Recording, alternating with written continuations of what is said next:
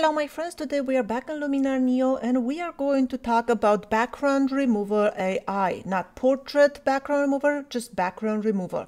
That means I will remove background from any photo and that's what we will be testing today. I just so happen to have a beta version of it, so let's put it to the test.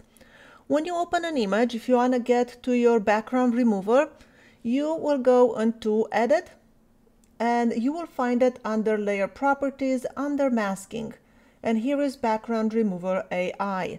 Now, this is one of the extensions that Luminar Neo have, and you have to purchase it in order to have it. It's not part of their, normal Luminar Neo program. So how do we use this Background Remover AI? Well, we just click on it, just like that, and then we wait for the program to analyze our image. And there you go, it made the mask. The mask is what's on red, and it selected this kitty cat absolutely perfectly. And then when you're ready to remove the background, just click on remove and the background will get removed, and all we'll have left is a kitty cat on a transparent background. This checker pattern you see on the back, that just means it's transparent. So now if we want to put a different background underneath, you'll go into layers, into the plus, and then you can load an image and, let's see, I'll just put this one. It will make no sense, but just to show you how it works. When you bring in a layer, it comes at 50% opacity. You have to increase the opacity at 100%, and now we are not seeing the kitty cat. That's because this layer is on top of the layer of the kitty cat, so we have to swap this layer. Just drag and drop, and there you go. You see how perfect this selection was. I was so impressed when I saw this.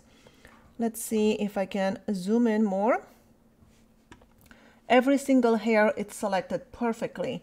I am so impressed with the way the program worked on this image. Oops, I don't know why I can't select the kitty cat. There you go. It's blurry now just because I'm zoomed in a whole bunch.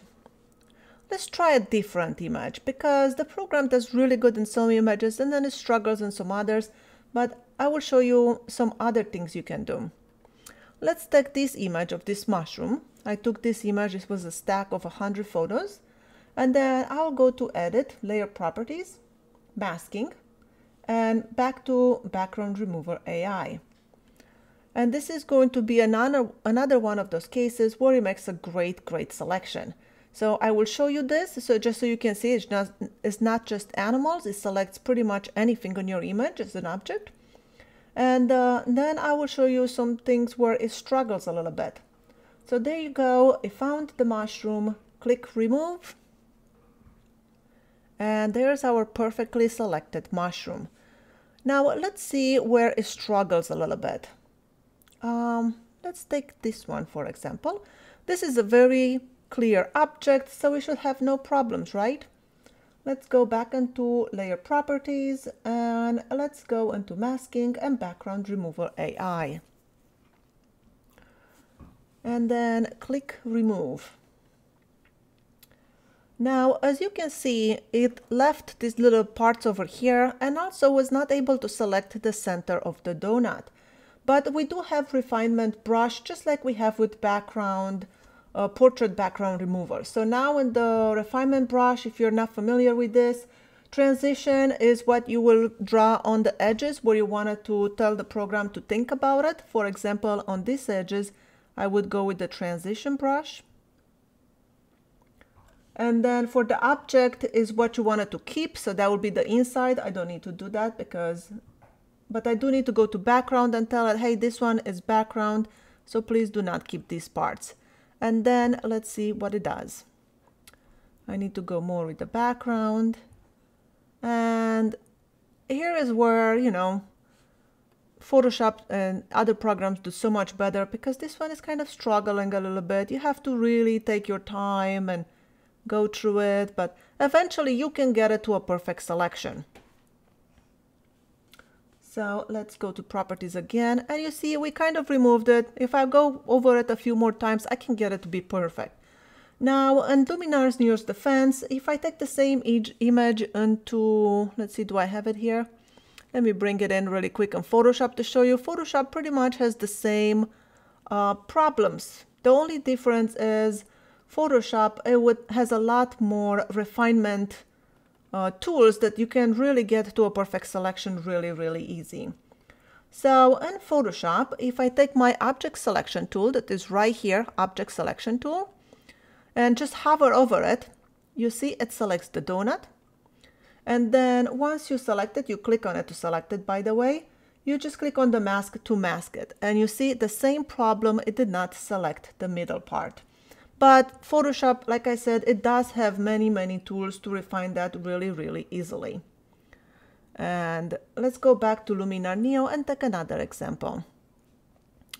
Let's try this image. You will think this is a very clear object on a very plain background, so should be able to pick it up really easy, right? So let's go back to Tools, Layer Properties, and Masking. I will go to Background Removal AI. And I would expect to have no problems on this. Now, as you can see, it did struggle. It picked up parts of the can, picked up the reflection, but it's missing big chunks of it. And, you know, it's not too bad. You can go into the refinement after you do your removal of the background. You can go into the refinement and refine those, but I feel like it should have been able to pick up that object because now we're missing big chunks. If I go to Photoshop, do I have that image open? Yes, there it is. Let's see. If I go with the object selection, just hover over it, you can see it picks up the subject with no problem.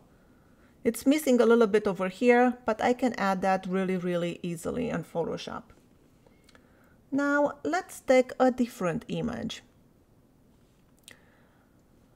How about this image? Clear glass with a drink, and will it be able to remove the background on this one with just one click? Background Removal AI.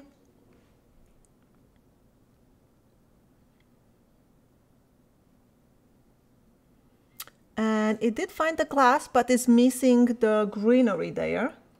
Click Remove. I wish there was a way to refine the mask before you remove the background, but it seems like you have to remove it and then you go to refinement, but now you don't see what you had before. So, you know, you have to kind of guess where my leaf was and try to get it back and then work from there. Now, with that said, it is possible to refine this mask, but, you know, it's not as easy. Let's see how Photoshop will do with that image. If I go to the object selection and hover over it, you see it picks up the whole object and the leaf as well. So this one works better. Now you think that we have portrait, background removal, and we have object removal. Well, can you use object removal on a portrait? Let's see just that.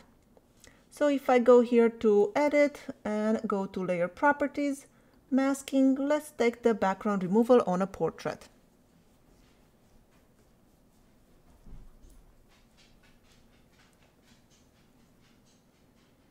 And as you can see, it missed big chunks of here, so it did not make a great selection on a portrait.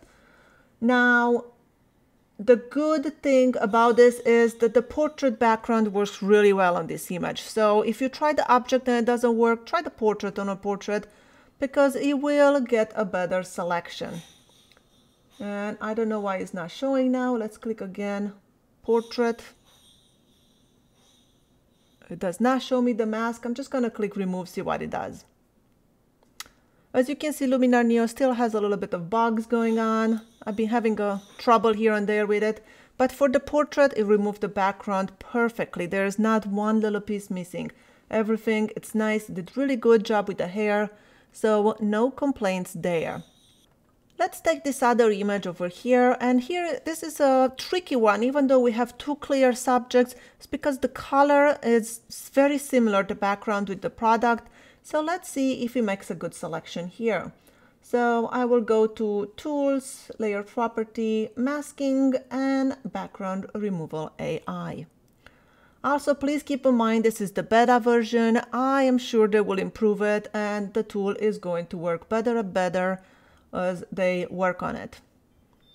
And here it made a horrible selection. It's missing big chunks of the cans. and also was not able to select them from the background. If I remove the background, you will see it is not a good selection. But again, like I said before, you do have the option and going in and refining it. Now, would Photoshop be able to select from such an image? Let's see, do I even have that image in here? Now, Photoshop, if I just hover over the subjects, you can see it selects them and it's not missing chunks. I can go into reflection as well and select them, and this does a better job. Now, let me show you why this background remover is important. Even if you don't do composites, this extension can really help you edit your images. And this is how I would use it in a real life situation. I have this image of this mushroom. What I will do here, I will just click D to duplicate the layer. So now we have the two layers, basically the same layer, just duplicated. And then on the top layer, I will go to Layer Properties, Masking, and I will remove the background. So then by removing the background, I will only keep the subject on my top layer. That means on the background layer, on the bottom layer, I can mess with the background and adjust the colors or blurriness or whatever I want the way I want it to look.